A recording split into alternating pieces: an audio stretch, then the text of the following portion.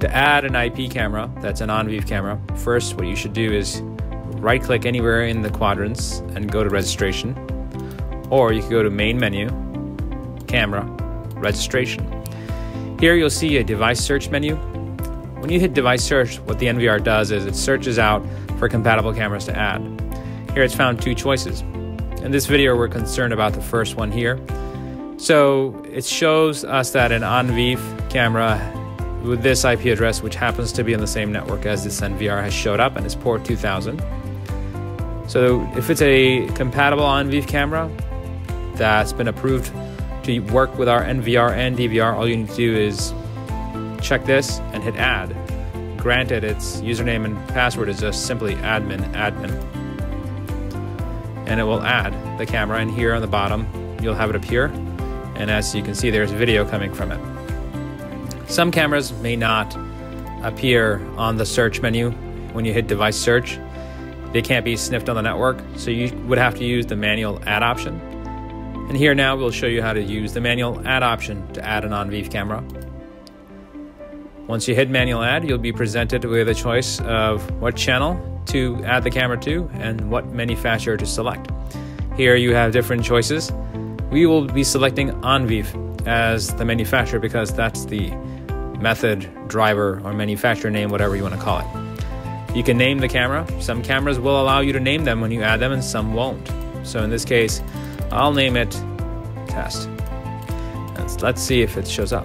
It all is variable on the ONVIF implementation on the camera itself and how it talks to this NVR. Now I will add an IP address of 1.88. You would have to know your IP address for your camera that you'd like to add. I already know beforehand what's the IP address of my camera because I set it on there. You would need to set your camera appropriately to the same network as the NVR. Now this is being done through the LAN port on the NVR, not through the PoE switch built in. A PoE switch that's built into the NVR would have an IP address of 10.1.1.x. So you would have to set your camera appropriately to that IP address. This video only covers connection of ONVIF cameras over the network. RTSP port, I'm going to leave what it is by default. Now this setting for HTTP port will depend on the make and model of your ONVIF camera. In my camera it happens to be 2000. If I left it at 80, it will not connect or cause issues. Check with the manufacturer of your IP camera or the vendor to figure out what port number should be used for ONVIF. Username should be admin and password, in my case, is admin. You would have to use whichever you have. And what channel you're getting. And this we leave as default. We leave this as default too. 1 usually refers to the mainstream on the camera. Hit connect. Hit apply. Hit OK. Here we've got video from that camera. Now it was manually added. And notice that it still says camera name front. If I try to edit the camera name, it is dependent on the camera whether it will take it or not.